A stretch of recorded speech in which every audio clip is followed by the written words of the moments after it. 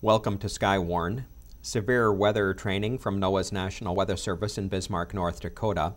I'm John Paul Martin, your warning coordination meteorologist. In this segment, we'll talk about thunderstorms and their structure.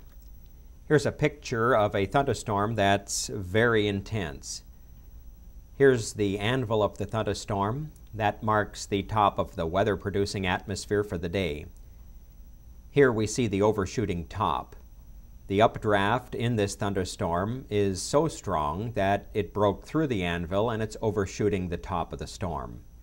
You'll never see an anvil on a thunderstorm when it's right overhead. This is a feature you might look for when the thunderstorm is 50 or even 75 miles away. If that thunderstorm's moving toward you, it would be an indication that severe weather is possible, that's a very strong storm, and you need to keep an eye on it. Here's a schematic of a supercell thunderstorm, and on the lower right side, a radar image of a supercell. On the front side of the storm, as it's moving to the top right of the screen, moving to the northeast, the front of the storm, the forward side, is sinking air. This is called the forward flank downdraft. That's where the rain and hail is falling out of the storm. Towards the back of the storm is the updraft area. That's where the air is flowing into the storm and up. There's very little, if any, precipitation that falls through the updraft, although you can get very large hail falling there.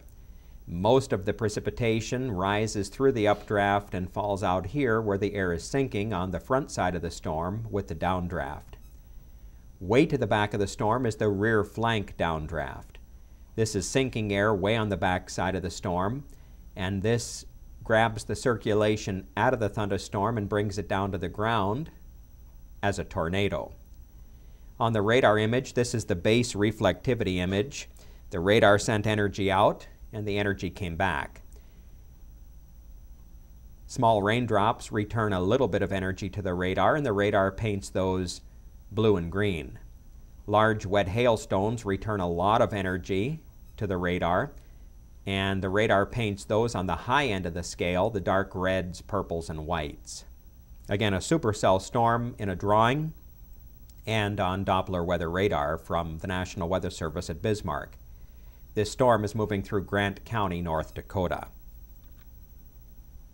Supercell thunderstorms are differentiated from other thunderstorms in that the updraft in the supercell is actually rotating. It's spinning as it moves up through the thunderstorm.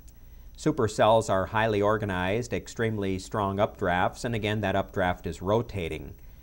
With supercells, there's a very high risk of severe weather, not only large hail and high wind, but flash flooding and tornadoes.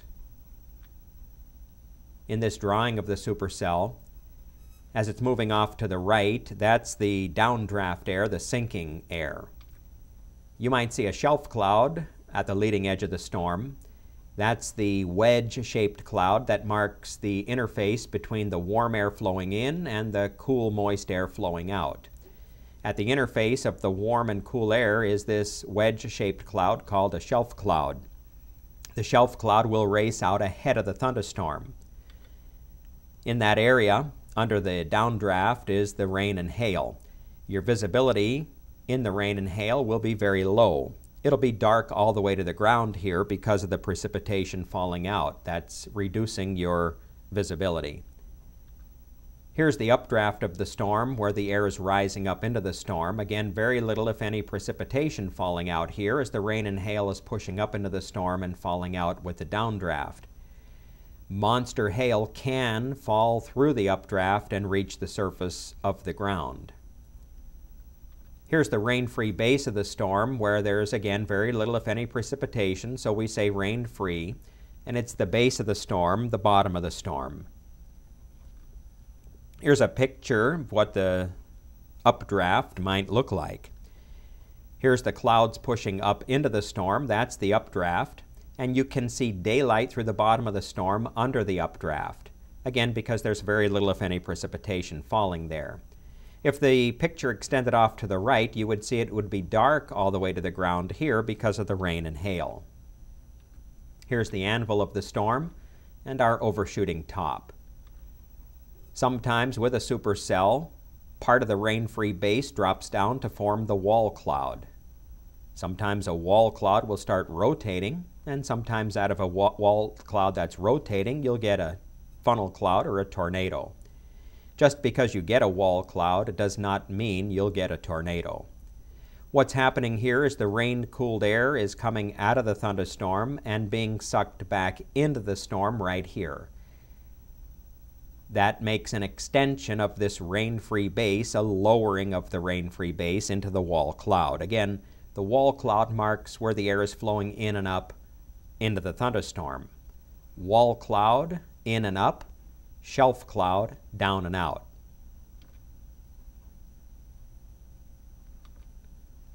The rotating part of the updraft within a supercell storm is called the mesocyclone. Mesocyclones are often the parent circulation to tornadoes. Wind shear is a very important part of getting a thunderstorm to rotate. In meteorology, we talk about two types of shear. Shear just means a change with height, a change as you go up through the atmosphere. There's speed shear, where the wind speed is changing as you go up through the atmosphere, and there's direction shear, where the direction of the wind is changing. To get a supercell, we need both speed and direction shear in a storm. And again, the word shear just means a change with height. Why does a supercell updraft rotate? Well, the wind shear, especially in the form of the direction shear, we have wind speeds and directions changing as we go up through the storm, so we get what's called horizontal rolls forming. That's wind moving parallel to the ground and moving in a horizontal fashion, again because of the difference in wind direction as you go up through the atmosphere. These horizontal rolls run into the thunderstorm, and the thunderstorm has the updraft and the downdraft. So the horizontal roll is pulled up into the thunderstorm by the updraft, and it's pulled down to the ground by the downdraft. If the circulation reaches the ground, that's a tornado. Lines of thunderstorms form shelf clouds, along with the supercell storm also forms shelf clouds. The shelf cloud is the gust front area, marking where the warm, moist air is flowing in and the cool, moist air is flowing out. The interface is the wedge-shaped cloud that we call the gust front or shelf cloud. When you see a shelf cloud, it means, as it's moving toward you, that you're going to have a change in the wind direction and a sudden increase in wind speed. Again, the shelf cloud is where the motion is down and out. It'll move out ahead of the thunderstorm. Here's a picture of a shelf cloud with some false funnels. These are fingers of clouds sticking down. People often mistake these for funnel clouds or tornadoes, but they are not spinning. The finger is not spinning, so it is not a funnel cloud. It is not a tornado. Again, these features are often seen on a shelf cloud. Here's our mesocyclone with our wall cloud. Again, what's happening here is where you see the bright sky, the daylight through the bottom of the storm, that's all upward motion into the storm. Over here, you can see the rain coming out of the storm down to the ground. The rain-cooled air is coming out of the thunderstorm and being sucked back into the thunderstorm right here, forming the wall cloud. Again, that lowering of the rain-free base. The lowering of the rain-free base into the wall cloud. The wall cloud will point toward the downdraft. Here the wall cloud is pointing toward the rain falling out here with the downdraft. Here's a drawing, a picture, and then some arrows put over it to show you the role of the rear flank downdraft. This sinking air way on the back of the storm causes clouds, the sinking air causes the clouds to dissipate. That's our rear flank downdraft grabbing the circulation out of the thunderstorm and bringing it down to the ground as a tornado.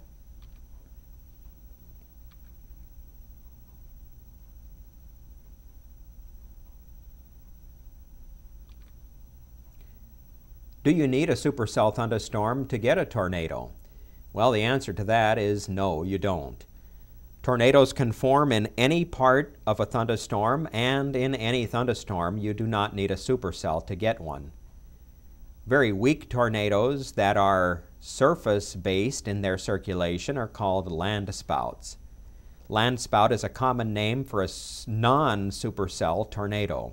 Again, they're shallow and surface-based. Here's a picture of a landspout tornado from central North Dakota. How do landspout tornadoes form? Well, we have cool air, in this case, moving south and warm air moving north. A boundary sets up between the warm and cool air, and circulations form along that boundary. Again, as the cool air pushes south and the warm air pushes north. A shower or thunderstorm moves over these boundaries, and that shower or thunderstorm has an updraft and a downdraft. So the circulation from the ground is pulled up into the shower or the thunderstorm, and that circulation can form a funnel cloud or a tornado. Again, we call these landspout tornadoes.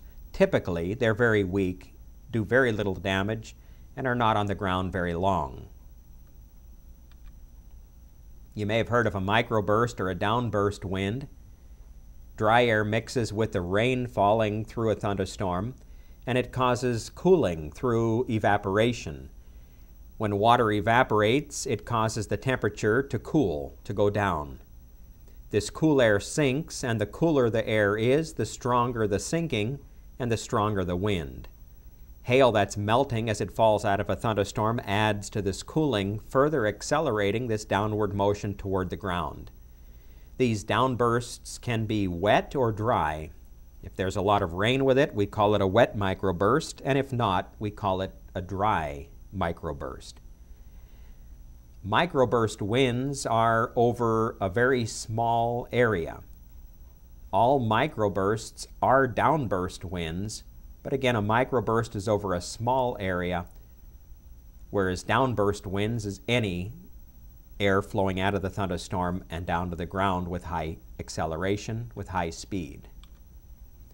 I want to talk to you a little about tornado lookalikes. We have a lot of things that look like tornadoes but aren't. We showed you some out of the shelf cloud, some of those fingers that stick out of the shelf cloud, and folks mistake those for funnel clouds or tornadoes, but in reality, those fingers are not spinning, so they're not funnel clouds, they're not tornadoes.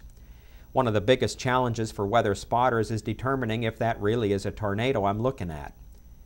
Two features with a tornado would be a debris cloud near the ground and organized rotation about a vertical axis. The rotating tornadic condensation cloud edges will be fairly smooth with a tornado. Many look-alike tornadoes, or things that look like tornadoes, I should say, have a more ragged or jagged look to them. You may have heard of a scud cloud. The atmosphere is moist here, and any upward motion is causing condensation. It's causing clouds to form. These cloud shreds underneath a thunderstorm are often pulled up into the storm, and they're mistaken for tornadoes. Again, look-alikes, but not the real thing. In this case, we have some fingers of clouds sticking down, but the fingers are not rotating, and so they are not funnel clouds. Again, a finger of a cloud sticking down is not much concern unless it is spinning, unless it's rotating. These fingers are actually coming out of this shelf cloud. Here's another picture of a shelf cloud with these false funnels.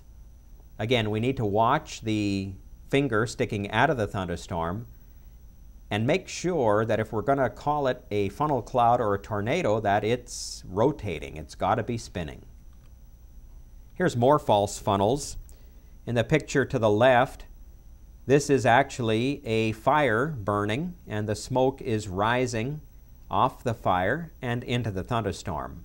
So this is smoke, not a tornado. Same thing here in the top right. That's a fire burning, and this is the smoke rising into the atmosphere. No circulation there, no tornado. And in the bottom right photo, again the same thing. A fire is producing smoke, The smoke is rising into the thunderstorm. Sure looks like a tornado, but there was no rotation, and so it was not a tornado, and indeed it was a fire producing smoke that was rising into the storm.